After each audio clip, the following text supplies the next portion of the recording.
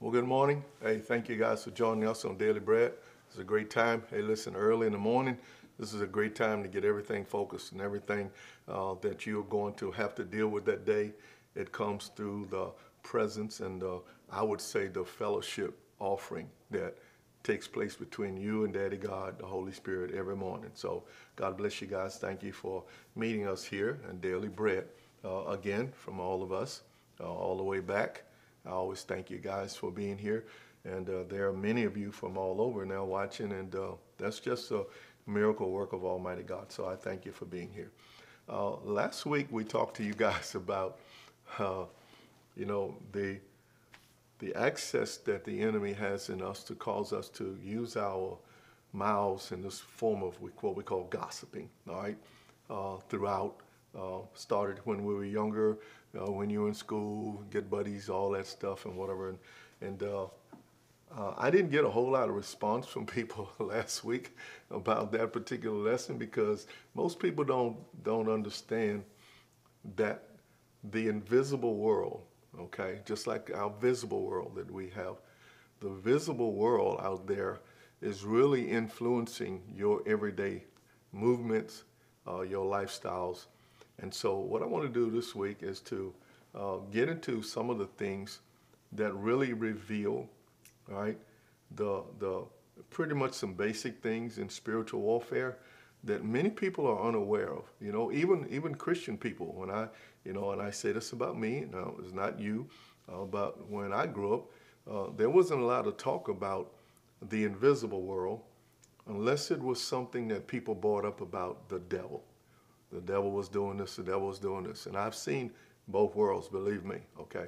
And in being in ministry, for the last 30 some years, I've seen the reality of that invisible world influencing people, So whenever we bring up subjects like, gossip, it's because that world is I would say, injecting certain things into you to come against God's program, okay?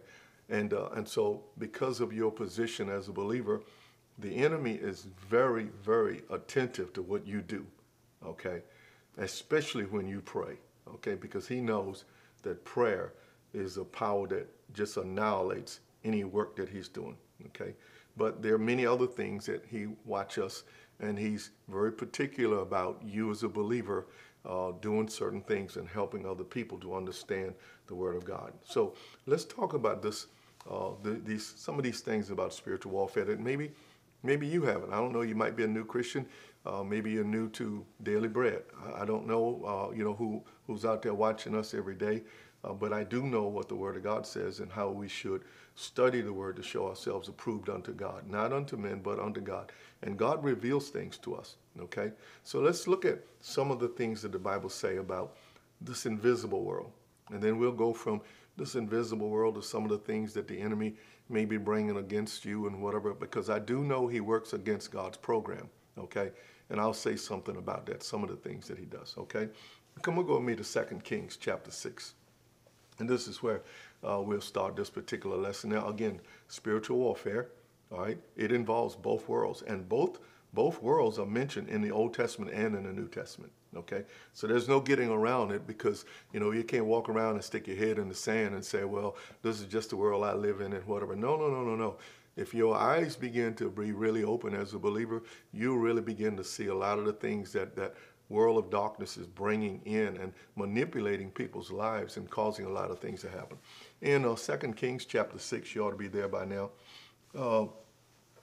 the king of Syria warred against Israel. You can begin this in verse 8. And it says, Elisha was always telling the king of Israel where not to go, watch out for this place because he's going to be there in an ambushment. And the man wanted to know if there was a spy in his own camp telling the king of Israel what was going on. And one of his servants said, no, Elisha was there and he knew the things that was going on. Even said, I know Elisha knows the things that are going on in your bedroom, okay? Now that's a whole lot of knowledge, okay? All right, so we pick this up in verse 13. And he said, go and spy. Now this is the king of Syria. He said, go and spy where he is that I may send and fetch him. And it was told him, saying that he was in Dothan. And so therefore he sent thither horses and chariots, all right, a great host. And they came by night and compassed the city about. And when the servant of the man of God was risen early, and he went forth, behold, a host compassed the city, both with horses and chariots. All right? Now these are natural horses and chariots from this army, from this king of Syria. And the servant said unto Elisha, alas, my master, how shall we do? In other words, he could see all of this, and he was afraid. He was going like, oh man, this man's he's going to take everybody, kill everybody, whatever. He's finally caught up with us. And he answered and said, no, check this out now, because these are always the first words that the Lord sends to us. All right? He always brings forth peace, not fear. Okay? He says, fear not, for they that be with us are more than they that be with them. Now, in the natural, again, this guy's looking around. He's seen all these thousands of horses and men and whatever. You know, he's looking around in the natural, and he's going like, what did you say? They that be with us are more than they that are against us? Come on now. Come on here. Come on now. Well, see, he has to realize, all right, and you have to realize that there are things every day, not sometimes, all right, not seasonal, you know, not a hit and miss thing. There are things every day that the kingdom of darkness brings against you because of who you are, because you are a tremendous threat to any successful thing that he might be able to accomplish through people who do not know him. All right? And it says, Elisha prayed and said, Lord, all right, Lord, I pray thee open his eyes that he might see. See what? And the Lord opened his eyes, opened the eyes of the young man, and he saw. And behold, the mountain was full of horses and chariots of fire all about Elisha. All right?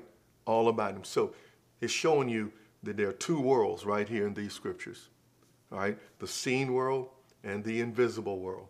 Okay? Just using this one little scripture.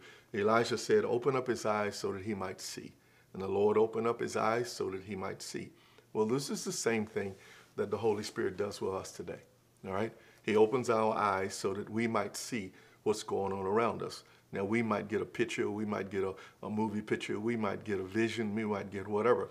But he's here to help you and I to see both worlds so that we might follow him in the direction through this dark world, that the blessings and I would say the benefits of the world that we don't live in most of the time, that those things might come into our life. So let's check it out this week, and let's talk about these aspects of spiritual warfare and understanding both worlds. Amen. God bless you. We'll see you here tomorrow on Daily Bread.